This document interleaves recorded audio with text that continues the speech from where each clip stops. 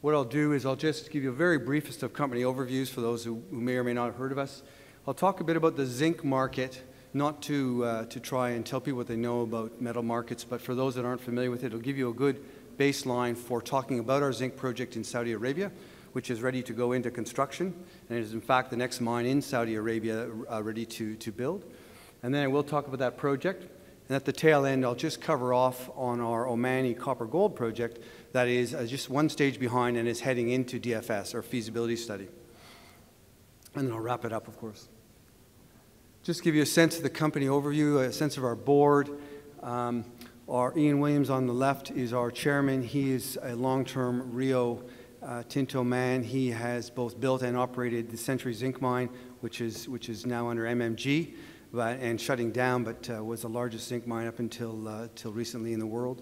The rest speak for themselves. And on the right-hand side, His Royal Highness Prince Abdullah joined our board in the last year, has recently been promoted to or asked to take on a ministerial post with the government, and he's provided a tremendous amount of support for what we're trying to do. And in a second, I'll tell you about the complications in Saudi Arabia, and the Prince has been just fundamental in helping us move forward. The company is a small junior. We're transitioning from being a resource explorer and developer into being a producer. That was partly around the board reconstruction you just saw, which happened in the last year and a half. We have a small corporate office in Perth, Australia, in the southwest. And then again, we talk about a zinc over copper project in Saudi Arabia, and then I'll talk a bit about copper over gold in Oman. A little bit about zinc, and I'm not sure how many people follow zinc. It's without meaning to use a pun, it's been a very lackluster metal for 10 years. That's no longer the case, and it really prefaced the mine site. You know, I'm not here as selling zinc, but zinc really is, by and large, 55% of it is used for galvanizing, and the rest of it you can see brass and bronze, and then some alloying, which also has a rust-inhibiting component. So big part of the zinc mining market is in galvanizing. That market is growing considerably. People who follow the construction field specifically, and something as very simple as black bar or reinforcing and concretes, people have been building very quickly in China, very quickly in India and around the world, in growth and population. They're building quickly. They're not using galvanized or treated materials, and now they're rebuilding. That's come to an end. The building standards are way up, so the use of galvanized is starting to skyrocket. It was, for those that heard this morning in the opening talk from His Excellency, which was excellent, you would have picked up that zinc the market is changing drastically. The last time we saw this type of shift in the market was almost exactly 10 years ago, and I'll pop that up in a second. You can see starting last year, and for the next bunch of years, next 3 years, you'll see about 11.3%. This is on a flat line basis. 11.3% of the zinc market is coming off. That's primary supplies. That's mines shutting down. I talked about Century Zinc at 500,000 tons a year, and it's in the process of shutting down now, and it's the largest. And there's a series of those you see on the right-hand side. In contrast to that, over that same period, only about half of that's coming on in new supply. About 6% is coming back. And for those of you that follow mine constructions and primary producers, the surety of these properties coming online on schedule is obviously quite variable. It's quite common for mines to be late, not early. So you see on a very flat line basis, so if there's no change in demand, you see that zinc, in fact, is losing its supply side. And the fundamental there is for 10 years, literally 10 years, it's been lackluster. People have gone off and chased gold when it hit $1,800 an ounce, etc. And they saw iron ore go to $180+ a ton. It was very sexy. So we went off and looked for those things and did our joint ventures and drilled for them. And we didn't touch zinc. We didn't touch zinc for a lot of years. And the outcome is 11–12% is coming off, 6% is coming back. And the 6%, some of those mines, if you go through them, some of them are difficult cost-wise, and some of them are delayed for various reasons.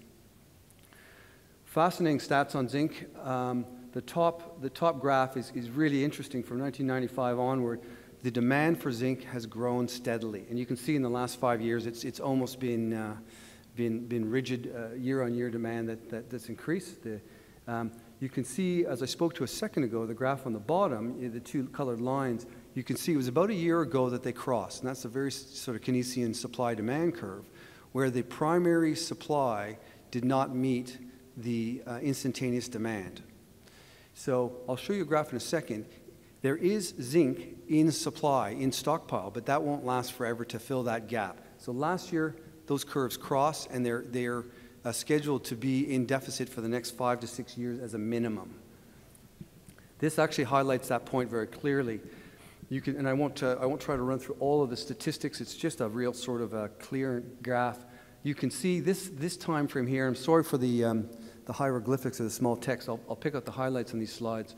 You can see it was 10 years ago where we went in deficit. We were short about 400,000 tons of zinc a year, primary production. The forecast going forward in the next couple of years is double that. It's literally double the shortfall. Okay? Back in this cycle, in those 3 years, it took 3 years to work down the stockpiles of zinc. We're anticipating about the same activity here. It goes off the graph a little. It'll be about 3 years to work it down, and you can see the price heading up. The quote I don't put on the page, and I think it was just an omission, it's the strongest quote. CRU has the strongest or most bullish outlook, and they're predicting zinc to go to about $2 a pound. Currently, it's sitting today at about $1.04, $1.05 a pound. At December, it was about 84 cents a pound. So zinc has started that reflection and that rise up, and you'll see a little later on how that prices into my project. Very, very telling graph, though. It's a 10-year cycle, and it started already. And those who follow the markets, there are a lot of pundits that have had their statistics. Let me talk a bit about the zinc project we have. And as I said earlier, this project has a completed and very, very robust feasibility study. It was finished 18 months ago. It was ready to go into finance and construction, and I'll touch on those in order. And it's been sitting idle with a problem with our JV partners relinquishing the mining license into the JV agreement. So it's a very, very interesting setup to have a completed DFS, very robust. We found additional upside in the project, yet we're still trying to work through some of the logistics of a difficult partner. Again, I promise not to read slides, certainly not this time of the day, but I will pull out some highlights. I'll talk a teeny bit about Saudi. Many of you know, obviously, intimately about Saudi, but Saudi from a mining perspective, I'm a Canadian by nature with my junior career. I've worked or lived in Brazil, South Africa, Papua New Guinea, currently living in Australia, and I've worked across Australia as well. Of all the places in the world on balance, whether it's the fiscal regime or the technical regime, I have not to date found anything quite as exciting as Saudi Arabia. And I'll explain that briefly without becoming their tourist bureau. The Saudi government was very, very wise, and a number of years ago in the late 60s, early 70s, they realized that the oil and gas, which was just recently discovered, would need to have something to fall into afterwards. And they'd made a very concerted effort to go exploring from a national level. They brought in the French, BRGM, to start in the 70s. They did about $500 million worth of exploration, not sort of hands-off aeromagnetic type of things, on-the-ground geochem and drilling. They've discovered a number of deposits, just a massive number of deposits, a large number of them on the west side in the Arabian Shield in that greenish color. And that's all been fully mapped, it's all been digitized, it's all in public record, it's all ready to go. The estimate, the base estimate, and I don't think this is flushed out, there's probably 40 fully identified resources. There's probably 15 of those that could go into an international feasibility study and within a year to a year and a half be ready to construct. And at the current time, the country has 9 operating mines, 6 of which are owned by a 50% government, 50% public Madden mining company, very, very good mining company. It is really technically a first mover status, okay? Really, really early stage. They are very, very keen. When I say that, I'm talking about the Saudi Arabian government. It's been very, very forward-looking, very visionary. They're very, very keen on mining. There are a number of points on the slide. The last one is probably pretty telling. And this has been out in the press in the last 3 to 4 weeks pretty strongly with a couple of Saudi ministers. The Saudi government has said we have 3 pillars going forward financially. One is obviously around oil and gas, which is a mainstay. The second is around creating Saudi Arabia as a financial center for the Middle East. And to that end, they've chosen 6 cities, and they're building what I call these canary wharves in the desert. Incredible 4 or 5 block square infrastructures at 6 different cities to house financial institutions that attract them. And the third one is mining. So the governments have come out and said we've got 3 pillars to go forward financially. One of them is mining. Very, very odd to find that in the world. Very, very broad. Again, Saudi Arabia is an interesting country from a broad brush perspective. You're in an area of the world that's got a lots of civil strife now. There are also some insurgencies, etc. Saudi Arabia is very, very stable. We heard some statistics earlier this morning. The country rating, this is sort of an international risk rating. You can see the little triangle, depending on which aspect of the risk. Saudi sits very, very, very solidly in an investment portfolio. It's the second Middle East for investment. You heard that it sits right behind United Arab Emirates, where we are today. Member of the G20, really, really solid commercial environment. When I sit down with potential investors for our company or other financiers and we talk about Saudi Arabia, I actually run through most of these things a little more carefully, a little more slowly. By the time I get halfway down the page, you can see the financier's eyes roll over. It feels too much like a fairy tale. You can pick out any one of these items. There are no national royalties. You're able to repatriate your earnings. There's no, for mining, just for mining, there's no import-export duties from the mining industry because it is one of these strategic pillars. And the list goes on. So I include this not to bog you down in detail, but if people are interested to follow this up, it's a tremendous spot to be from a commercial and a technical aspect. One of the reasons we're in there now, very, very helpful. One of the things that makes it very possible for a junior to work in Saudi Arabia, one of the things that goes counter-current to the current market, when you talk to people in the junior sector, they say, geez, my problem is getting money, is to finance. I may have a great project, I may have a great upside potential, but I just can't get funds. We've heard some very good talks earlier today about that. Saudi Arabia is the exception to the rule. One of the reasons for that, not just its metal wealth and its incredible technical effect, one of the reasons is the Saudi Investment Development Fund. This fund was set up to grow industrial entities in Saudi Arabia. Those that aren't aware, it's been very, very successful to date. It's very unusual for a typical investment fund. It's not trying to make interest. It's not trying to make money. It's not appropriate under Sharia law. But that's also not their mandate. Their mandate is purely to develop industry in the country for employment and for wealth and to carry on from the oil and gas. You can see the sorts of levels of investment, over $2 billion just in 2012, and it's rising. You can see the rate of investment. It's well funded and it's well supported.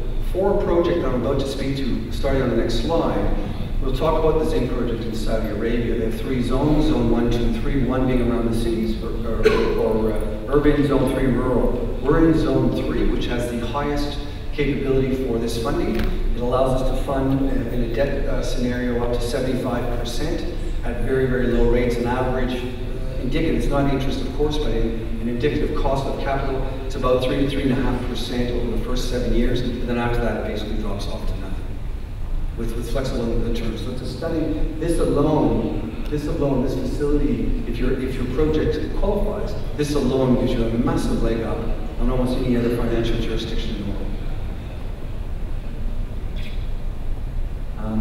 I will talk now, that's sort of the overview of zinc, and I've talked a bit about why we're in Saudi Arabia.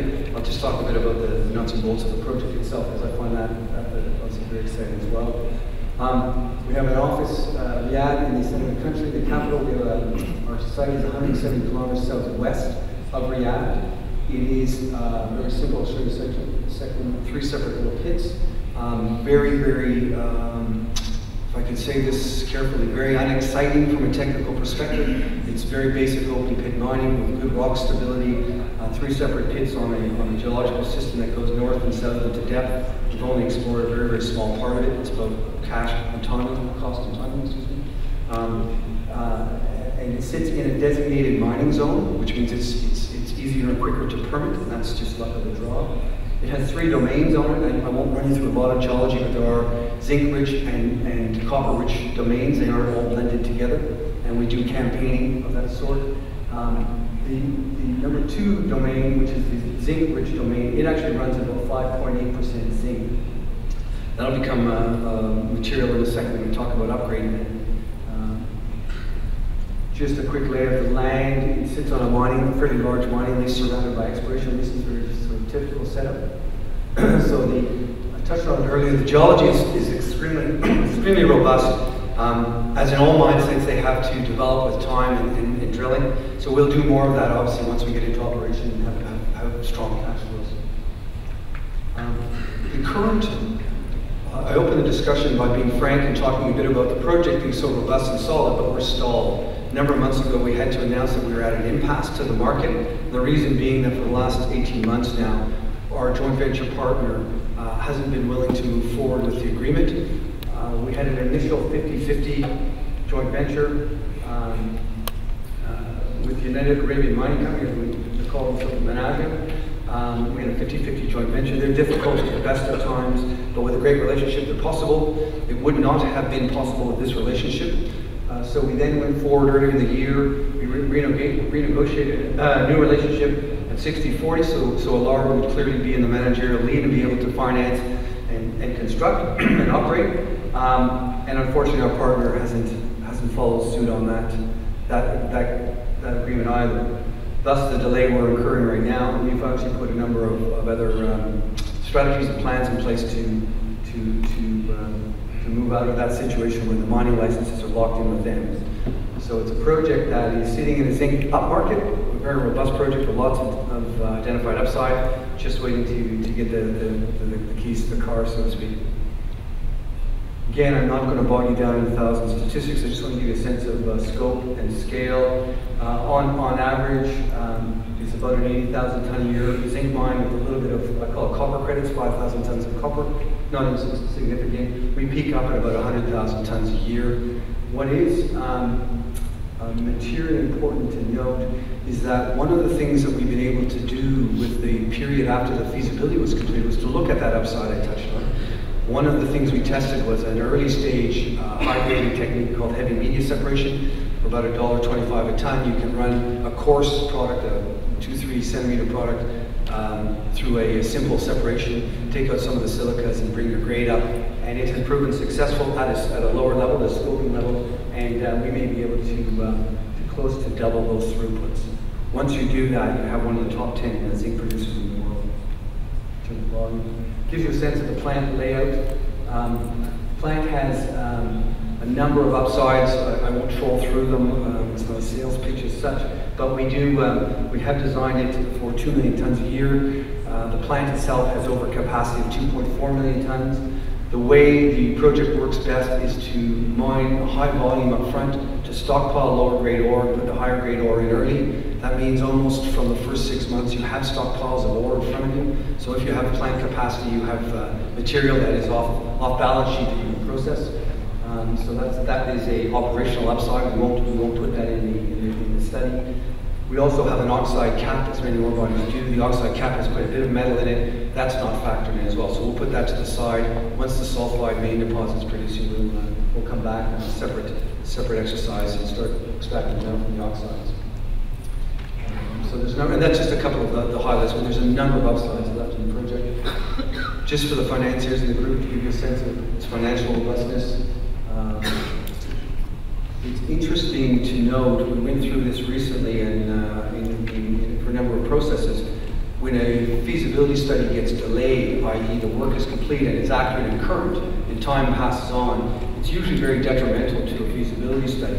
The metal price normally stays pretty flat typically, unless you're lucky like we are, and then your operating costs and your capital costs tend to go up, and your margins or your value starts to drop. We've been very lucky in that since the time we finished our feasibility study 18 months ago, a little over 18 months ago, the metal price has gone up as we had forecasted. It now surpasses what's in our feasibility study, which is obviously unusual. Our operating cost has actually flattened and gone down slightly due to some of the upsides we found and some of the labor market strengthening in our favor. And our capex has stayed flat. We have a fully bid and tendered EPC contracts. 257 million is a fixed and firm number, and they have actually extended that bid for another 12 months. So it's an unusual situation. So it's a little bit of risk mitigation for an investor. Again, we talked about upsides. I don't want to troll through them. These are always very positive. You'll never capture all of these, whether it's the time you have or whether they pan out. But you can see on the capital side, there's opportunities to simplify your crushing circuit. We've taken a very conservative view in terms of how coarse and how hard the rock is. It's much softer than that, so there's some savings both in the capital and the operating, but they're significant for a $260 million project to have a potential pool. This is the low-hanging fruit. These are the easier items of anywhere from sort of $60 to $80 million potential production is not immaterial for us. And of course, on the operating side, excuse the slippage of the numbers, on the operating side, these are all life of mine. They're all life of mine. They're not obviously the first couple of years, but there's significant potential there as well if it's operated properly. Some of the questions that come up typically are really around, and I touched on this earlier again, are really around, geez, they're junior in the Middle East, it's difficult, it's got sort of a lot of things happening geopolitically, socially, militaristically. How are you going to finance this? How are you going to get the confidence up to finance? We talked a bit about the SIDF. We indicated that could finance to the level of 75%, which is almost unheard of. Not to be overly confident, but if that's granted, if your project gets that acceptance, the way the formula works, that funding is in real terms on the 257 million, it's about 80 to 83%. That leaves a funding gap of between 40 to 45 million, which is relatively manageable. And one of the strange anomalies to that sort of government support, to get that 80 to 83% support, you must secure your revenue stream. So normally you wouldn't want to tie up your metal, you want to keep it on the spot market, or a good portion of it. The flip side for us is we will have to tie up in the order of 85% of our metal for the first couple of years. So we have to secure the revenue stream to get that kind of government funding. We're quite happy to do that. It's not conventional wisdom. Very happy to do that, certainly in the zinc market. And what that does is it creates quite an interest to the smelters and the off-takers, the metal off-takers. We're in discussion with 11 different groups, and it's borderline aggressive. They're borderline aggressive about getting a hold of the zinc in this zinc market. So they're offering that 40 to 45 million finance gap. The smelters and off-takers are giving us preliminary indications, some of it on paper, that they are prepared to finance that. In a second, I'll talk about the strengths of the project, but even the EPC vendors, those of you that are in that sector of supplying these engineering, procurement, and construction firms, they're very lean right now. They're very, very keen to be building something, especially mines. They're offering project finance as well. So I went through the whole list, but you can stream your copper, a tool used a fair bit in the last 3 years, royalties. There are a number of avenues to fund that gap of 40 to 45 million. So where normally the finance would keep a junior mining company up at night trying to figure out how to get through that, that's not our concern. That's not our biggest worry. It's certainly a concern. Our problem right now is actually getting those mining licenses unlocked. One of the things with all mine production, those that have invested in it personally or professionally, they always come in late. They always come in over cost. Over 63% of projects fail. And when I say fail, it means in a project sense, you're either or 25% over time or 25% over cost. That's considered a project failure. 63% of these new mines don't make it over the line. We're very, very focused on that. We understand that cycle very, very well. It's done for all the right and wrong reasons. It's enthusiasm. It's unforeseen risk. It's market driven. I'm not going to get into that. Our two risks on this project we put right up front. We've looked at it very carefully. They're flagged in the feasibility study. We've done an independent peer review of the feasibility study after the fact, and they validated these. The two of them are water. Water in Saudi Arabia is critical. And the second is to make sure that our mining license, the mining license area, covers all of the deposit. Right now, we mine right to the edge, and there's issues around that. So we've dealt with both of them. We've been able to secure a water supply to the door on a rate. It's actually less cost operationally than our feasibility, and it removes about 18 million of capex. So that's our primary risk. The second risk is around the mining licenses, and that really is tied into unlocking those from our JV partner, and that's underway now. Some of the things that unless you're building a mine, that you don't think about in this market, but I think is quite interesting, because the market is so difficult and it's desperate in some areas, that leaves those EPC firms, the construction firms, very, very, very lean. They've got good people that are ready to build projects. People that are normally doing billion-dollar projects are prepared to build your $200 million project, so you're going to get the top of their food chain, if you would. The project directors, there are people on the street now that you'd never see them without a job, and yet they're looking for something to do to stay busy. They're a very select group of people that can do this sort of thing well, but they're available, and often a company our size couldn't get a hold of them, and they'd be tied up with the majors. and likewise for the owner's team. So although this is an extremely difficult market in a broad sense, and I absolutely accept that, if you're going out to build a mine, it's, in a sense, it's a builder's market.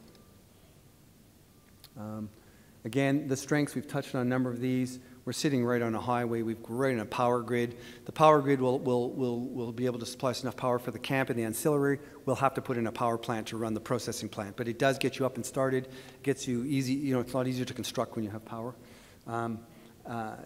Really, we talked about the rest of these. Lots and lots of strengths for this, both the country, both technically. In one of the earlier slides, something is bizarre or something is unusual, if I could, excuse me, is in 2004, the Saudi Arabian government rewrote their Mining Act, and they rewrote it to attract investment.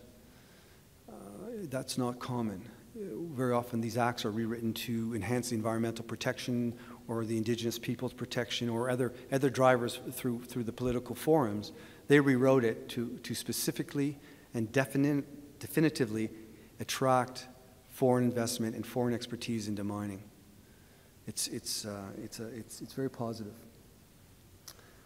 Just to talk about the way forward, and this would be sort of any project that's going into construction. It's really about getting the mining licenses secured, putting your team together at the same time, putting your finance together, and then initiating under control. This is an indicative timetable. This one really needs filtering with a grain of salt because the blue bar is our best estimate of how long it will take to unlock those mining licenses.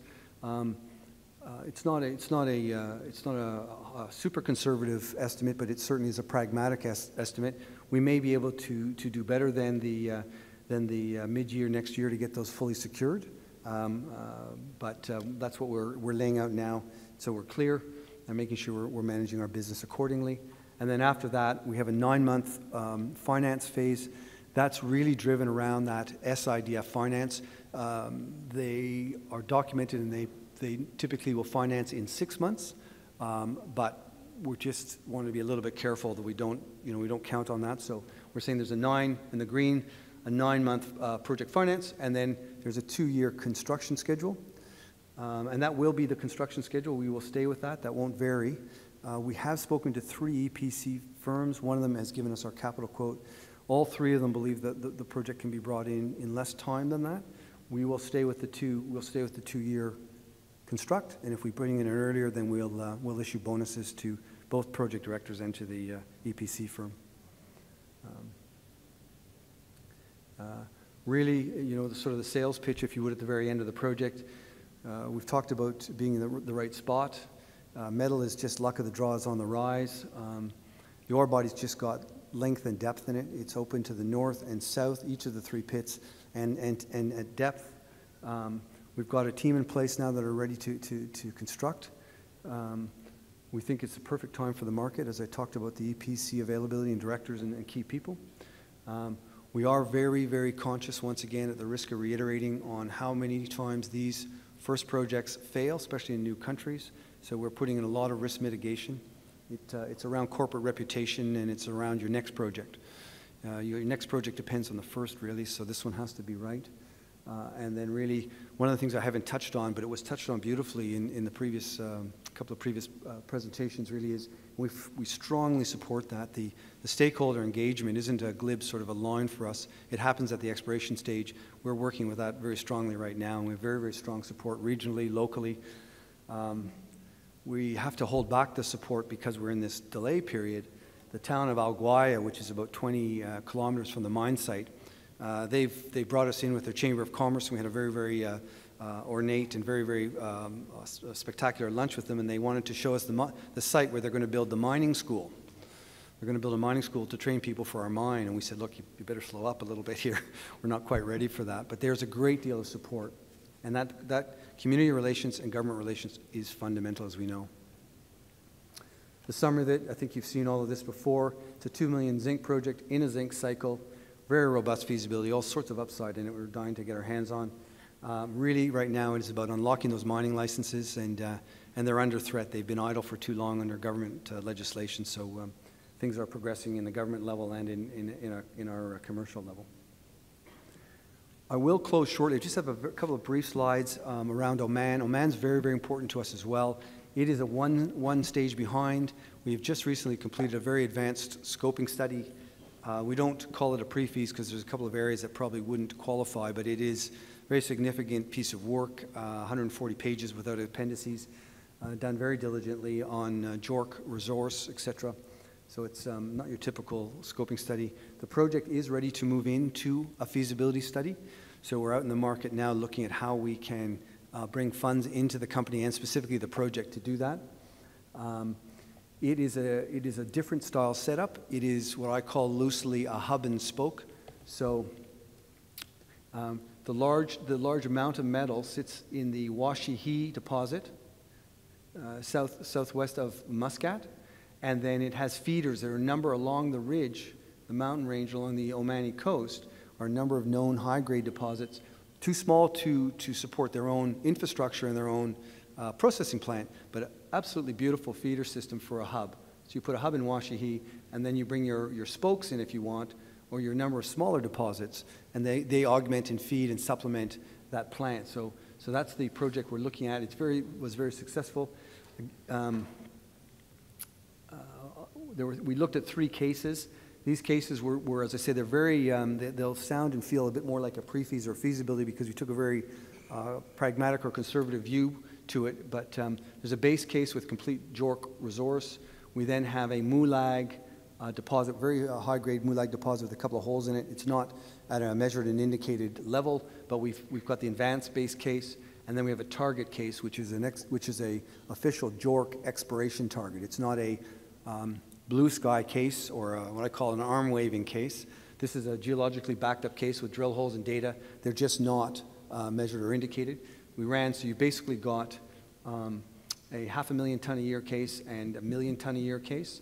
Under the Australian ASX reporting rules, we can't lay out on the slide all of the details of this, but I can talk to them. I certainly won't try and read this to you, but basically in the target case, it runs about 157 million NPV. So it basically takes a big leap up. Very, very conservative case studies. We've got 20% mining dilution in there. We have the additional cost of ore over waste of about 58%. Very conservative numbers. Our study consultant, because of the JORC resource, decided to do it at a very, very, as he puts it, rock solid level. So we went with that, but it gives you a very good foothold going into a feasibility study. Very often in feasibility studies, a lot of your economics fall through the floor of a project. I think ours will actually enhance.